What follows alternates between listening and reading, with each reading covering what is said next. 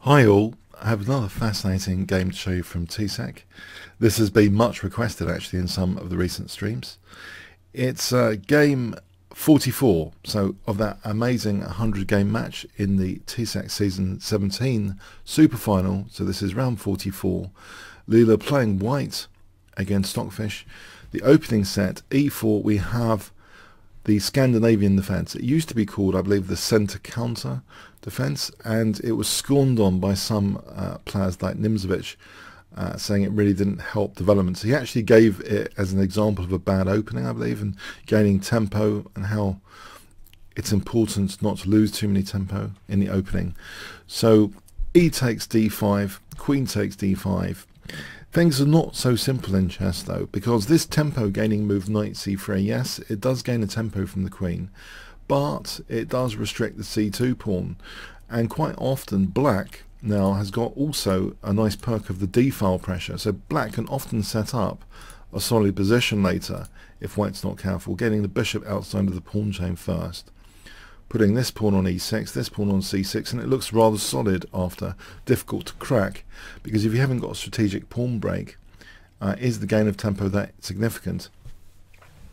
Now traditionally, you know, queen a5, queen d8 have been moves, but in recent years we see this super trendy queen d6, and wiki indicates about queen d6.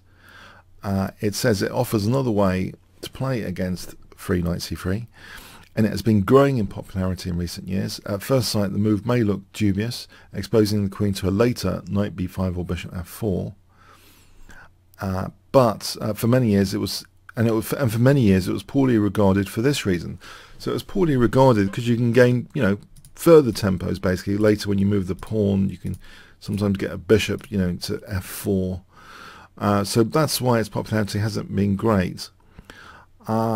However, numerous Grandmaster games have since shown that queen d6 to be quite playable, however, and it has been played many times in high-level chess since the mid-1990s.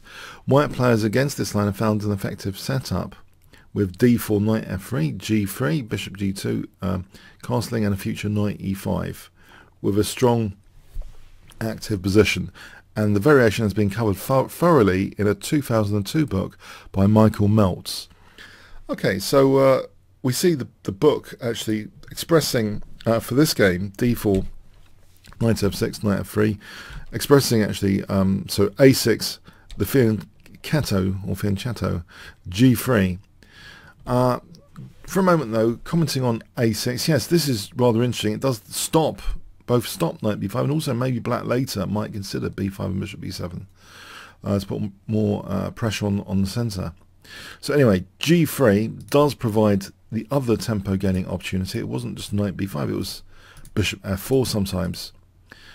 And this is the end of the book here, and Stockfish chooses bishop g4.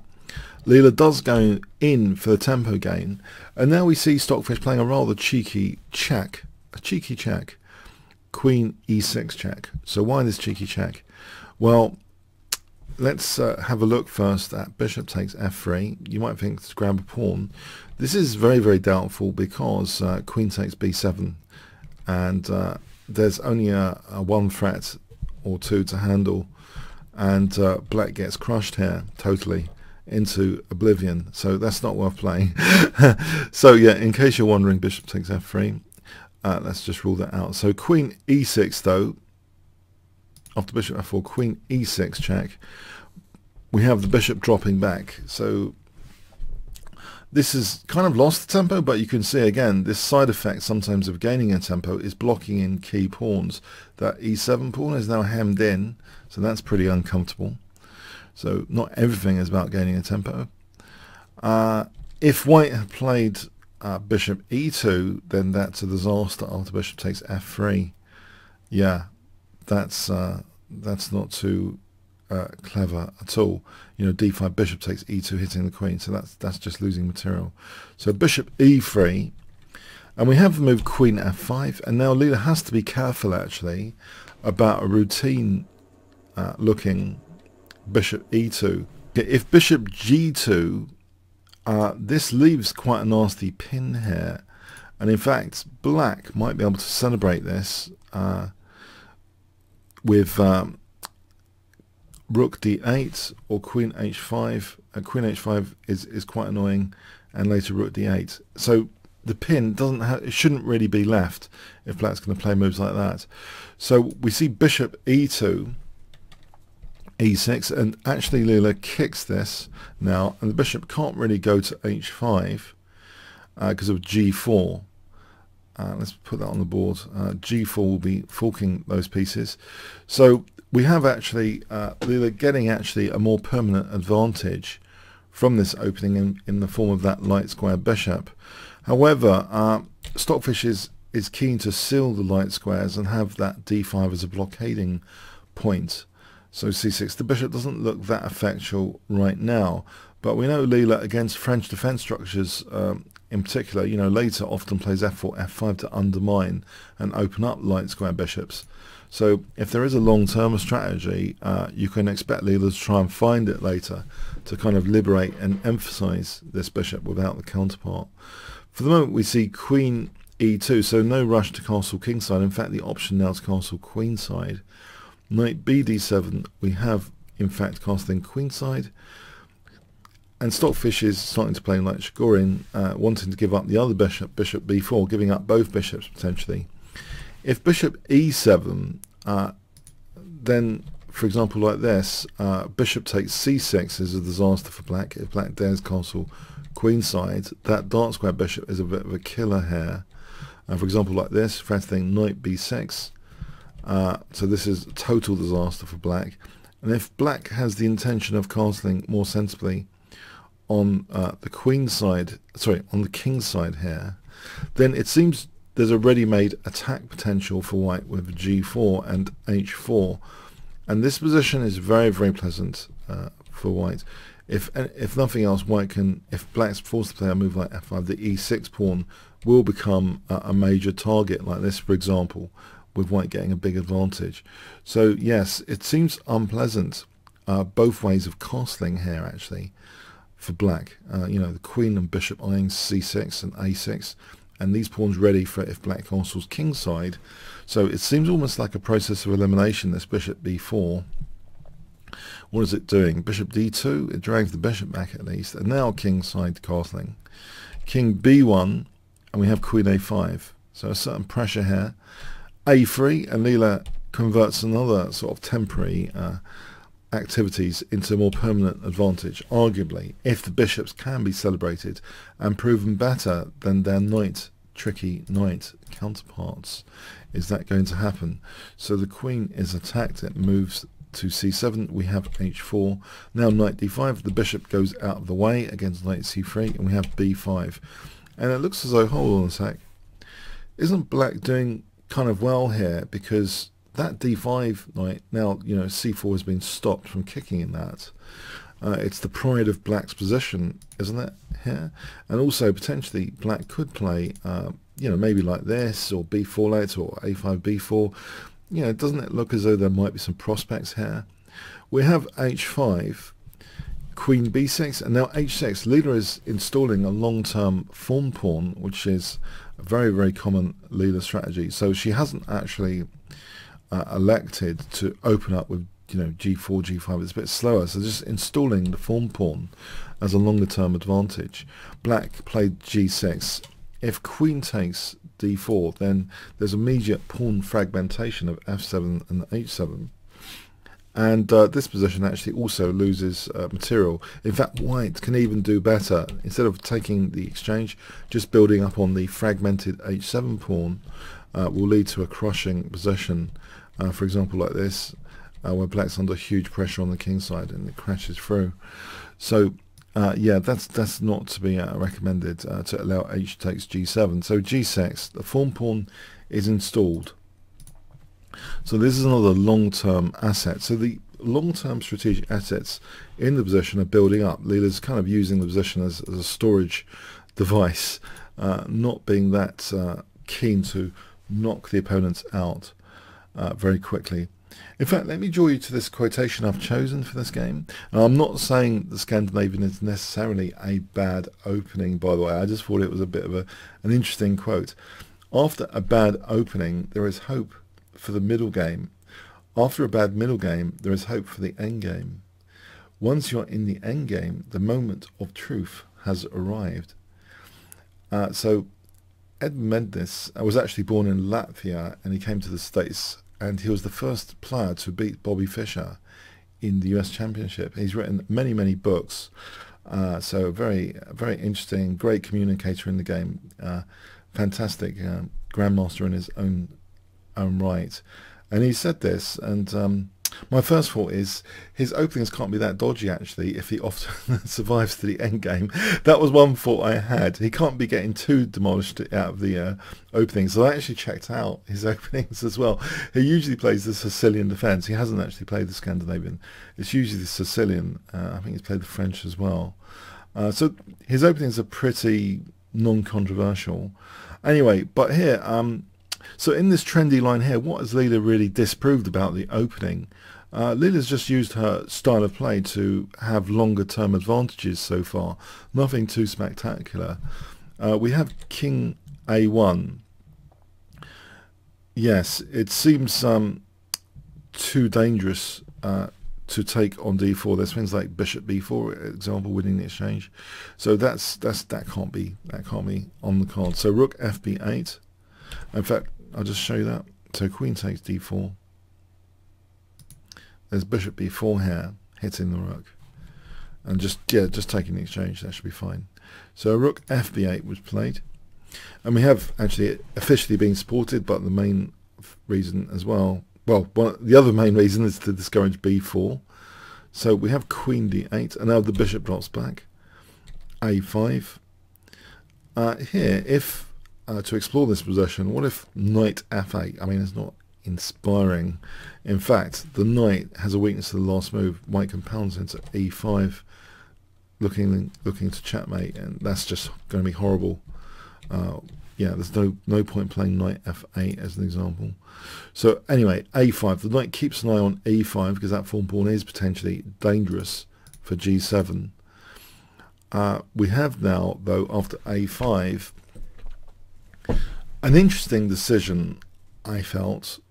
What would you play in this position if I gave you 5 seconds to pause the video? Positional judgment being tested, actually. I don't know if Leela's right. Maybe if you believe Leela's right, give yourself 500 points. Otherwise, maybe just 50 points for guessing Leela's move. Okay, C4. Is Leela right about this positionally? Because one argument could go, well, hasn't White inflicted structural damage isolating the Queen's pawn here? Or is it more important to try and get to C6 and isolate A5? Are these two the major targets to be hunted down later after this fragmentation? So, okay, White's incurred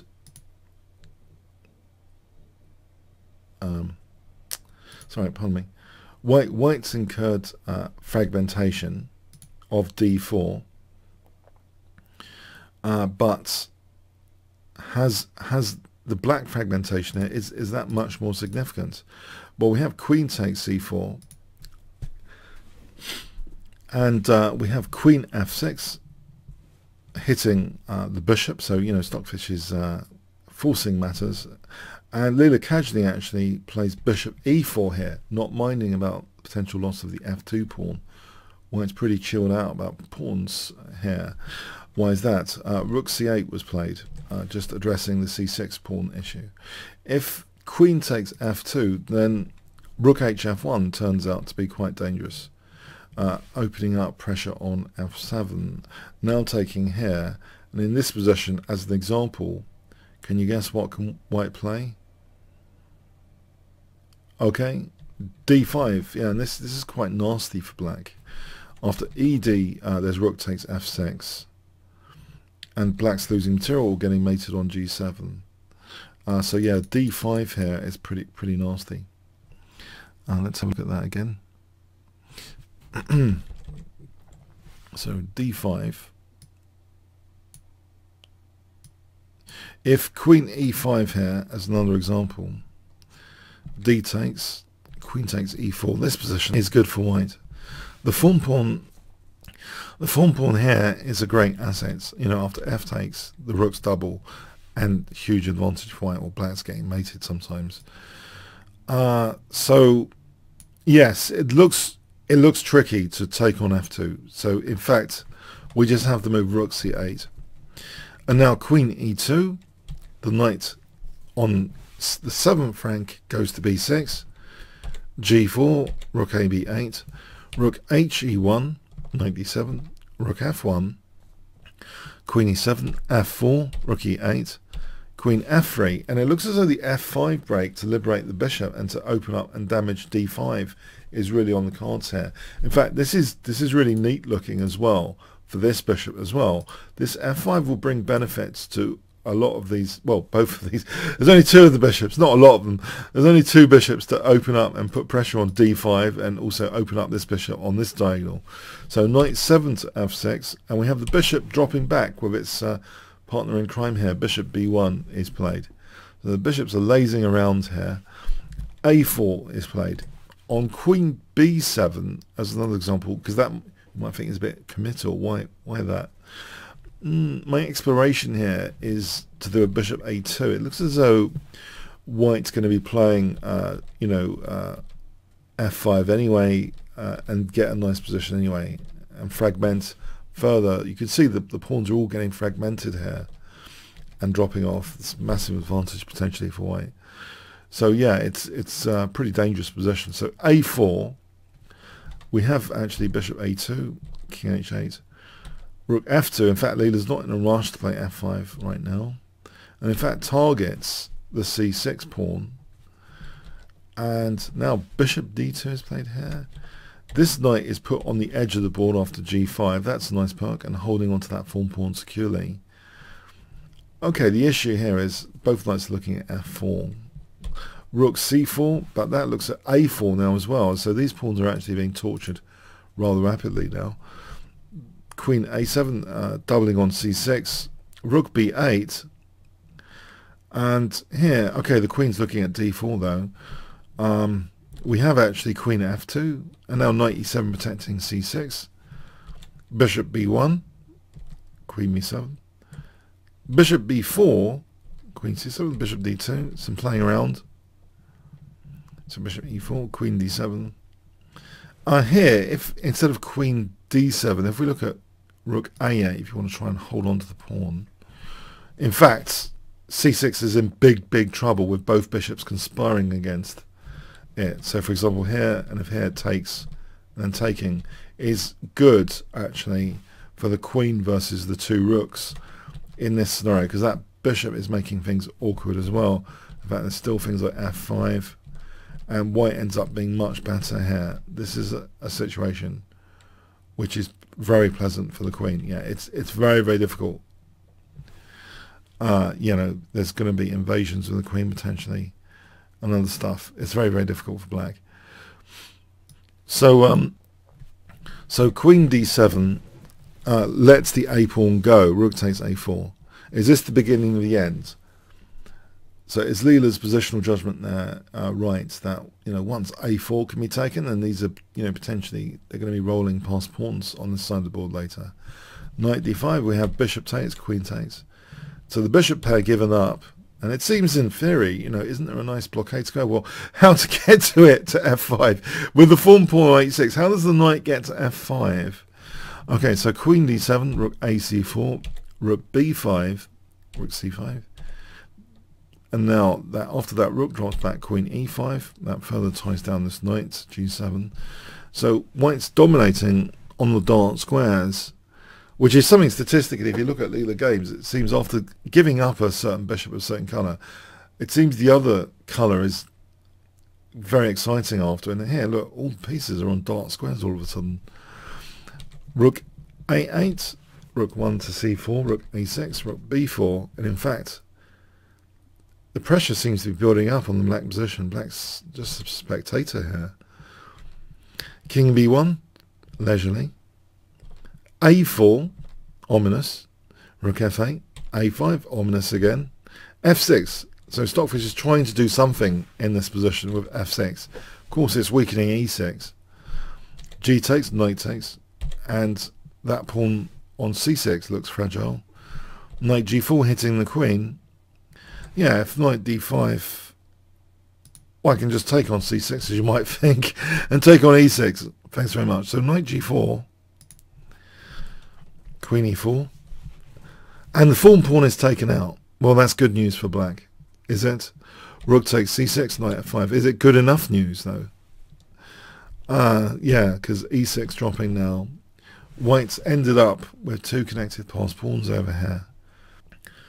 Rook fd8, bishop c3, king f7, rook e1, rook d7, b4, knight e7. Yeah, the pass pawns are being pushed.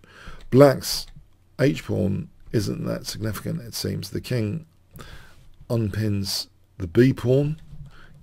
We have f5, which opens up the bishop on dark squares potentially, very useful, as well as these two connected pass pawns now. So, okay, it's only a pawn up, but the position is quite crushing, because white's pawns, you know, they've got tempo gaining targets, and the king's not around there, and it seems the gravitational weight is behind them. Check. Rook g1. So the rook moves after being attacked there. Rook d7. Yeah, you might think, well, hold on, isn't that a threat? Could that have been addressed with king h7? Well, in this case, the bishop can entrench on e5 with a big advantage like this, with the two connected pass pawns winning there. So it is starting to be a bit desperate for black with this pass pawn potential. So we have rook takes h5, and yeah, it looks as though it's a two pawns down position. Let's just have a look at how Leela plays this. It looks like a consolidation job. Yep. G5 targeted. Now just giving up their whole piece. That's fascinating, isn't it? Rook takes g5. You didn't expect that, did you? It seems Leela thinks the two pawns are worth more than the knight now in this endgame. So bishop takes, we have actually, instead of king takes, we have knight d5 actually. Yeah, it looks as though, you know, b5, b6 is so strong now. And there wouldn't even be knight d5 if the king was on g5, there'd be rook e5 check. So b5, b6 would just be crashing through. So Stockfish has basically given up here. It's three pawns down. Let's carry on a bit though. Let's see how this finished.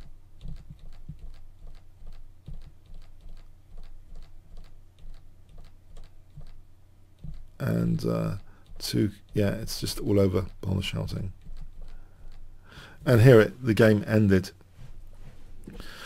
So what are the philosophical points for the way Leela handled this trendy Scandinavian variation? I think Leela used her playing style, basically. She used her long-term, you know, storage playing style, installed the form pawn as long-term storage, bishop pair. The controversial decision, you might ask, c4. Well, black's fragmentation was, you could argue, was more exploitable weaknesses than white's fragmentation. So with that bishop pair as well, it did seem worth it in the end when a5, when the a pawn was collected rather, when it was on a4. And when that was collected, it seemed the beginning and the end. Black didn't really have much counterplay. It seems the form pawn was restrictive to black. Also, the knight wasn't able to get a nice blockade square for a long time. So yeah, positional grind in Leela's style. The opening tempo gains just being converted as part of that style really for longer term advantages in my view. But what do you think we could take away as well philosophically from this game? I think, yeah, it's another interesting positional demonstration myself. And let me know what you think about that quote by Edmund Mednis. Okay, hope you enjoyed it. If you want to challenge me for a game, Kingscrusher TV, register there and I'll be able to invite you for a game soon after, or bit.ly/chessworld. There's a Suave chat forum you can join at Kingscrusher TV/Discord. There's playlists at bit.ly/Leela Chess or bit.ly/Stockfish Chess, etc. Okay, comments, questions, likes, shares appreciated. Thanks very much.